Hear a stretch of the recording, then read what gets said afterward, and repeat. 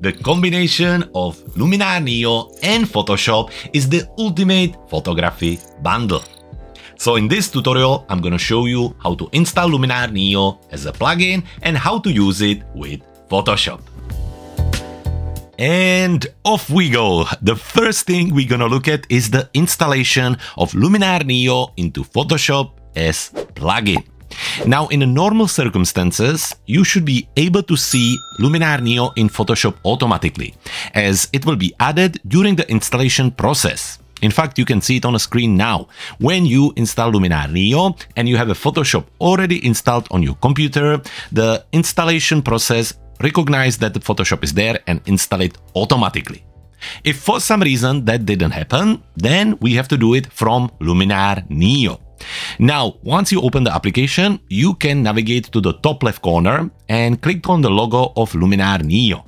Here there is a number of options, and what we're looking for is Install Plugins option. So click on that, and that will open this little window. Install Luminar NEO as a plugin. Now, as you can see, I have it already installed as plugin for Lightroom Classic, but we also want it for Adobe Photoshop. So to do that, we just need to click on this install here. It will give you the message that to finish the installation and launch Luminar NEO as a plugin in Photoshop, you do have to restart the Photoshop. So we're gonna do that. Anyway, let's just click on OK. There is a chance that it will ask you for password, so just add it and then hit OK. In a few seconds, you will see the little check in front of the Adobe Photoshop and it should be installed. If for some reason it's not working, come back here, uninstall it, and then install it again. Now from here, we can click on Done and head to Photoshop, where we're going to check. In Photoshop, we can head to the toolbar on the top of the screen, where we're gonna look for filters. Click on that and then navigate to the bottom, where you see number of filters, including Skylum software. Once you hover over that, two options, or at least one, should open, and that will be your Luminar NEO. As you can see, I also have an Aperty, but the Luminar NEO is here, and this is where we're gonna use it from. So now we know how to install Luminar NEO as a plugin into the Photoshop, and the next we're gonna look at the ways on how to use it. Okay, so moving on, I am in Camera Raw, where we're starting with this RAW file. Now, for this example and for this tutorial, it doesn't really matter what image we're working with, as we're focusing on the process of working with the image here in Photoshop, moving it into Luminar NEO, and then back. But let's say that we're gonna work with this photo. It's a capture from Amsterdam. Again, I'm in Camera Raw, where I'm gonna quickly click on Auto, just to basically develop it, and the only adjustment I'm going to make is I'm gonna adjust my highlights, as we're going to do a little sky replacement, and it's easier when there is less details in the sky. So let's just bring it up, remove the blue, let's leave it around 0, and once happy with it, I'm just gonna click on Open. So the first step, you have a RAW file and you're developing it in your Camera Raw. If you have a JPEG or not developing the image, you are maybe already in the application, just like I am here. Now, what you would do now? Maybe some of the heavy lifting. So let's say that we just quickly going to remove these dugs here. So let's just zoom in, make the brush a little bit bigger, and just brush over one, and maybe brush over the other one. Or maybe this mess here as well. You can keep moving around if you would want. Let's say that we're gonna remove this sign here. Let's see how good job it's going to do. It's kind of decent, but I'm sure you're getting the idea. So you can remove different things, different distractions, and once you're happy, it's time to move into Luminar NEO. Now, how to do that? Well, first thing we wanna do is to create a copy of our background layer. How to do that? Well, we can select the layer and hit Command or Control J, or we can take it and drag it on the plus sign at the bottom. Now we have a new copy of the layer. We can rename it, so let's call it Luminar NEO Edit. And before we go, we want to turn this image into Smart Object. How to do that? Well, right click on the layer and then navigate into Convert to Smart Object. By doing that, we will be able to go back and forward from and into Luminar NEO in case we need any adjustments. Well, I will explain you in a moment. Anyway, we have the Luminar NEO Edit layer selected, and now we're gonna navigate to the top of our toolbar here again, Filter, Skylum software, and then Luminar NEO. It's gonna take a moment and it will open the application for us. Now, when it comes to the plugin version of Luminar NEO, you can see that we're missing the library here, the catalog. But that's okay because we're working from Photoshop, so all we have access to are the presets and editing toolbar. Now, in the presets, of course, that you could speed up the process and apply some presets here.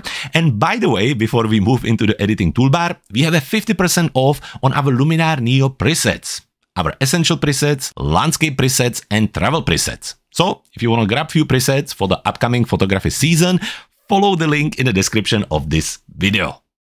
Now, continuing with our tutorial, from here, let's go into the editing toolbar, where the first thing we're gonna do, as I mentioned earlier, is to replace the sky. By the way, just don't worry too much about the edit. It's just gonna be a quick thing to transform the image. It's not supposed to be super realistic. I'm just gonna rush through it. So to replace the sky, into the landscape section, where I'm gonna open the Sky AI. In a Sky AI, let's just open the skies here and select one of those. I can select the first one on the top, which will basically now scan the image and create a mask and add our sky. Generally, it takes a few seconds, depending on how complex the image is. As you can see, it's already there. So what we need to do is to click away, go into the sky orientation, adjust the horizon very quickly, just bring it down. And then maybe just quickly into scenery light, where we can increase the scenery light a little bit and adjust the relight saturation. Nothing crazy here, right? Okay, close the Sky AI. Next thing we want to do is to just add a little bit of warmth. So we can do that in the landscape tool with a little bit of golden hour slider. Just like that. Great. So we have done this. After this, we maybe just want to add the sun here. Well, how can we do that? Two different ways. We can use the sun rays tool or we can use overlays. Well, let's jump in the sun rays tool, quickly click on place sunset center, take the little white dot, position it where we want our sun to be, and then increase the amount. Now this is a little bit crazy, but we can adjust it back. We can jump into the warmth, add a little bit of warmth to match it with the rest of the photo, close it, then open the sun setting, adjust the radius, keep an eye on the image. Let's see something like this, and maybe something like this. So after this, close the sun rays tool. And if we want to enhance it, we can also jump into the plus sign here in the layers panel, select an overlay with a nice glow on it, adjust its size, and then drag it over the new sun and just increase the opacity and change the blend mode from normal into the screen. You can make it bigger if you want to. You can go crazy, something like this, but it really is up to you. So let's say we go a little smaller, place it here, and once done, just hit enter, and that's it. So we are finished here in Luminar NEO, and all we need to do to return into Photoshop is to click on apply. Now, the application will process the edit and return into Photoshop with all the adjustments. In Photoshop, let's turn our attention back to layers, where we have the layer called Luminar NEO Edit on the top, the smart object, and under we have the smart filters, including Luminar NEO. So as you can see, we have the edited version here. This way, you can click on the little eye icon and see the before version. Pretty cool, right? So from here, you would continue the edit. For example, what you could do, you could click on the little sign down here, select the color lookup, and in a section, we could add little LUT on the top to warm everything together. Depending what you like, maybe little fall colors. That usually works very well. Now, this is way too saturated. So what we're going to do, we're just going to very quickly adjust the opacity and bring it down until we like it. So I would say somewhere around maybe 20. If you think that maybe this part doesn't need the saturation, you can also adjust the mask and so on. So as you can see, the edit isn't perfect. We would need to do some additional masking and color corrections, but it's a great example on how to use Luminar NEO in combination with Photoshop. But there is one more thing I wanted to come back to. So let's say, looking at it, that you don't like the position of the overlay here and you want to adjust it. Well, nothing easier than just coming back to our layer with the Luminar NEO Edit. And here we can double click on the Luminar NEO little icon here. Once we do that, the application will open again. And if we're gonna go into the Edits module, here we can select our overlay. and move it around or make it even bigger. What we can also do from here, we can select both of the layers, merge them together by right-clicking on both of the layers and selecting Merge Layers. And with the layers merge, we can just quickly add 2 more adjustments. Let's jump into vignette, where we're gonna bring the vignette down nicely and adjust the center of the vignette over the sun. So we get a little bit more darker area here. And then into the Enhance AI, where we can apply a little bit of Accent AI just to balance everything together. Close the Enhance AI, again click on Apply, which will, one more time, bring us back to the Photoshop, where we're gonna be able to continue with our edit.